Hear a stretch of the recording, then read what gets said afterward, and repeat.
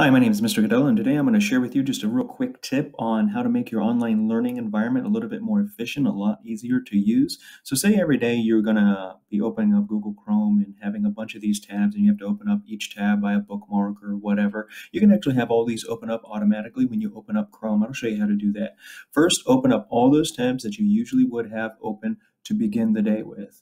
And you're going to go over to this button right over here, the menu button. You're going to go down to Settings, click on Settings. Then you're going to scroll down to On Startup, and then you're going to click Open Specific Pages or Set of Pages, and you can just actually click Use Current Pages.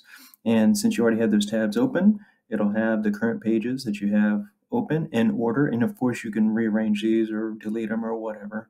But that's how you would do that. And now when I go ahead and close out of this window and open up again, it'll open up all these pages automatically.